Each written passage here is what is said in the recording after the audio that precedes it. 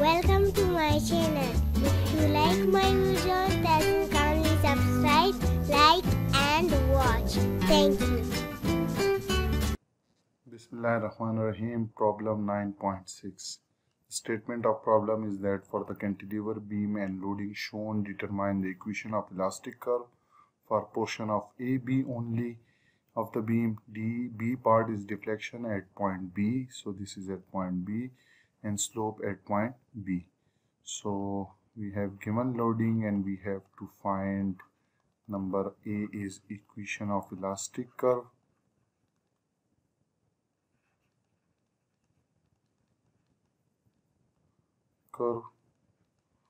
For AB portion of the beam, for AB of the beam, not for the whole beam, for AB of the beam.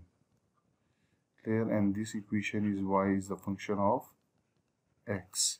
In part B, we have been asked to find deflection at point B, and in part C, we have given to find the slope at point B.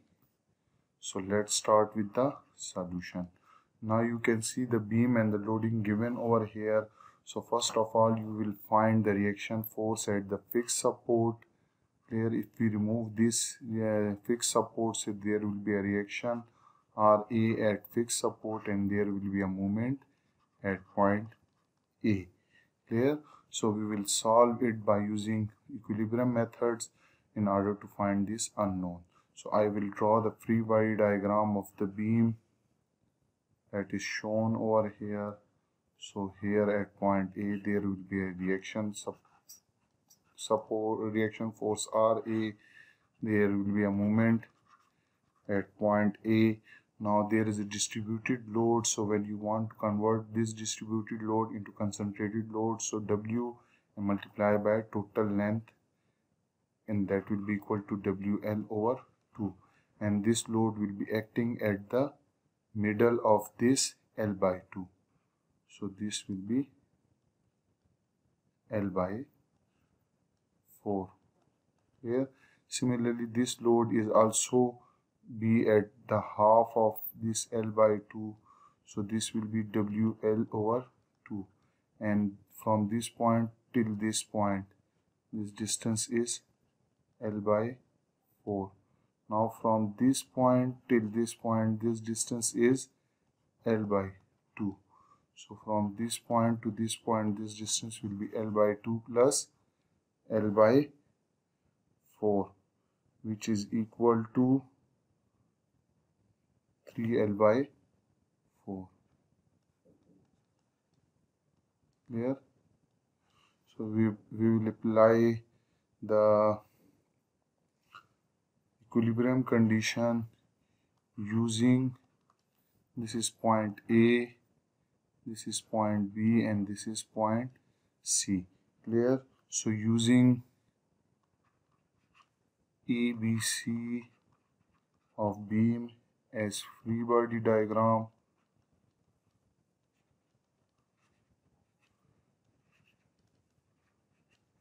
we will apply the first equilibrium condition, that is sum of all force in y direction must be equal to 0 and what force is positive. Now you can see there are three forces, one is RA and other is WL by 2 and WL by 2. So RA is upward minus WL by 2 is downward, plus this third force is WL by 2 is upward. Their sum must be equal to 0. So it will cancel with each other, so RA will be equal to 0. Clear? Now we will apply the moment second equation, that sum of all moment about point A is equal to 0 and counterclockwise moment is positive. So you can see at point A there is a moment MA. Clear? There is a moment that is given as MA. Okay, so MA. Now due to this force there will be a moment in clockwise direction, and this is also clockwise, so it will be minus W into L by 2 is the load, and perpendicular distance is L by 4. Clear? Plus this, due to this force there will be movement in counterclockwise direction, it will be plus. So WL over 2 into perpendicular distance is 3L by 4. You can see this is the perpendicular distance, 3L by 4. Their sum must be equal to 0. So when you solve it, this MA comes out to be minus WL square over 4. Clear? Now we have both reaction force as well as moment at point A. Clear? So we are moving toward finding the equation of elastic curve for AB region. Clear? So using so what we will do is that, again, if I show you the beam, so again we are interested to find out the slope equation of elastic curve for AB and slope at point B and deflection at point B. So we will section the beam at any point between A and B. So this distance will be X. I will solve it over here. So this is your beam. There is a reaction force RA and there is a moment MA. There is a uniformly distributed load W. Clear? And this distance is taken as X. Clear? So when you section it, there will be a shear force at this point, there will be a bending moment. So this point is J. Clear? So using AJ member as free body diagram, we will get the equation of bending moment. Clear? So sum of all moment about point J must be equal to 0. So you can see at this point J there is a reaction moment which is counterclockwise, so it will be positive. Now there is a minus MA. Clear? And there is a moment due to this reaction force, and it will be equal to minus RA into X. Their sum must be equal to 0.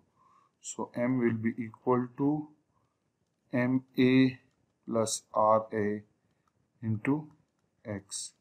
Now you have MA value which is minus WL square over 4, that is mentioned over here, and RA is equal to 0. So it means that your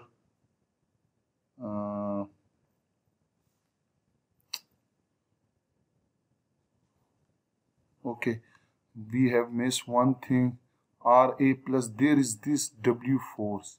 So I will write due to this loading, that is, if we convert it into point load, it will be W into X over L, and it will produce clockwise. So minus WX square over 2. If you convert this W into concentrated load, it will be W into X and it will be acting X by 2. So WX into X by 2, which is minus W. So this will be again plus WX square over 2. So RA is equal to 0. So this term will be equal to 0 and that will be WX square over 2.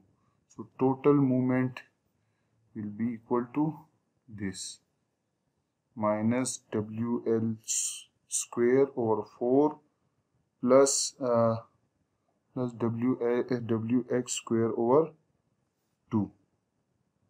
Clear? Okay.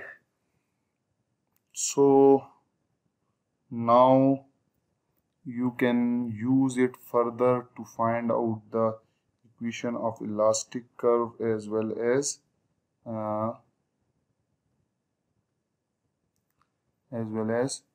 the deflection equation. So you can put it in equation EI into d square y over dx square is equal to m of x. Clear? So m of x will be equal to this value, so you can put it ei into d square y over dx square is equal to minus wl square over 4 plus wx square over 2. So when you integrate it, it will be equal to ei dy by d theta, sorry, dx will be equal to minus wl square x over 4 plus w over 6 x cube plus c1. Clear? So when you okay, we will also use the boundary condition over here, so you can see at fix and at x is equal to 0, theta is again equal to 0. So when you put it, so you will get c1 will be equal to 0. So when you put c1 is equal to 0, so this equation will become equal to ei into dy by dx is equal to minus wl square x over 4 plus wx cube over 6. So this is the equation of slope. Clear? Okay. Now we will move forward. We will use further integrate this equation. Clear?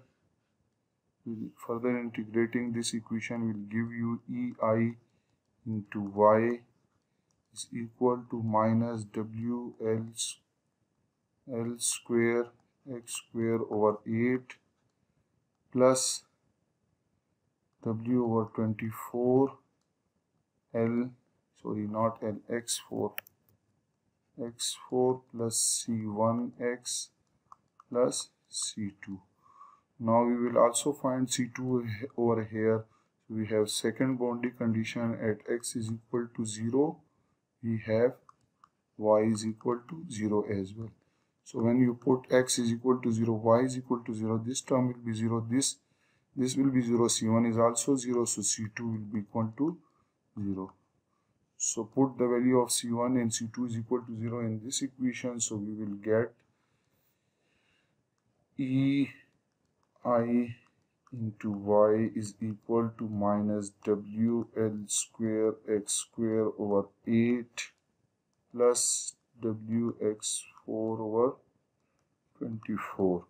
And if you need the equation of elastic curve, so you can divide it on the both side by ei.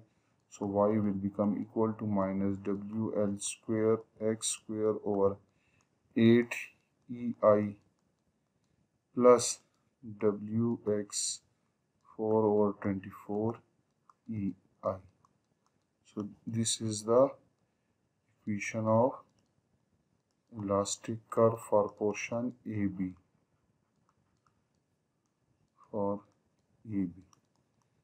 Now the second part of our question is that you have to find the deflection at point B.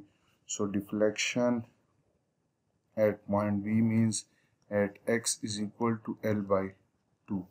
I will show you.